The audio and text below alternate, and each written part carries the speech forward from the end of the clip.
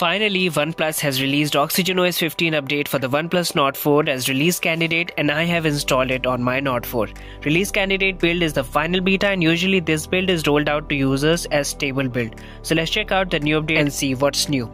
The UI and UX both have been polished and improved. The iconography has been tweaked and feels consistent throughout the system. Let's check out About Device section. So this screen has also been tweaked. Now you can see your device name on the top card with the OxygenOS version. The storage section has also been revamped. The storage bar has a lot of resemblance to iOS now.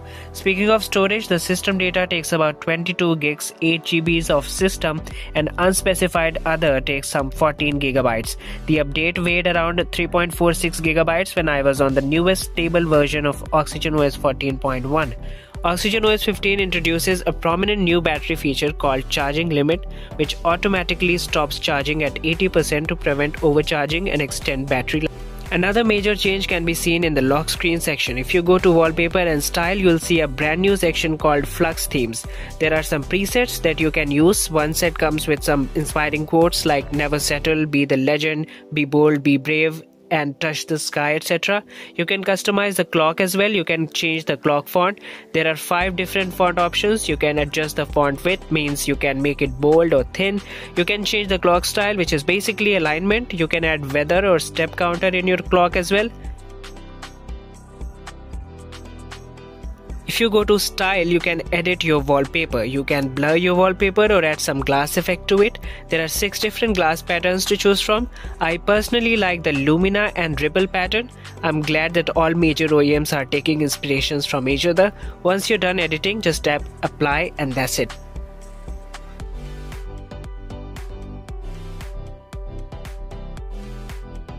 Rest of the section is pretty same, just some icons have changed and we have a new fingerprint animation now. We can find it in fingerprint animation section. This new animation is called Halo and it's this simple white animation that looks pretty cool. Here it is in action. Also there's a new charging animation as well. Sorry, I can't show you that bit in action, but here's how it looks like. Now let's talk about animations and smoothness. So as OnePlus had claimed, this update is amazingly smooth and all the animations feel just so good. Apart from the app open close animation, there are folder opening animation that's so smooth and oddly satisfying. The control center pull down animation is also smooth. Speaking of control center or QS panel, now you can split them. Following MIUI, finally OxygenOS lets you use control center and notification panel separately, and you can directly switch between them by swiping left and right. The home screen has gotten some makeover as well. If you go to icons, you'll notice the 2 new icon packs called Radiance and Shadow. The Radiance ones are bright colored icons with gradient background and the Shadow ones have a dark background. I don't like both of them. Classic is classic for a reason.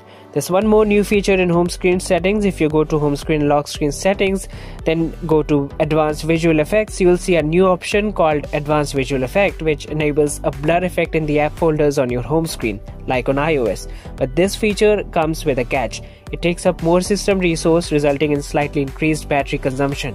But when enabled, it looks really nice. Another element that has gotten a bit of makeover is the volume slider. When you press volume button, it looks normal, but when you increase or decrease the volume, the bar gets slim, much like how it does on iOS. Sorry, but a lot of things seem to have been inspired by iOS, but that's good. Another big addition and attention-worthy feature of this update is Live Alerts, the OnePlus's own version of Dynamic Island. However, it's not as versatile as iOS's Dynamic Island, but it works the same way. You can choose whether to open the app when you tap the Live Alert pill or expand it into a card to view more info. Currently, it supports a couple third-party apps, namely Swiggy and Zomato.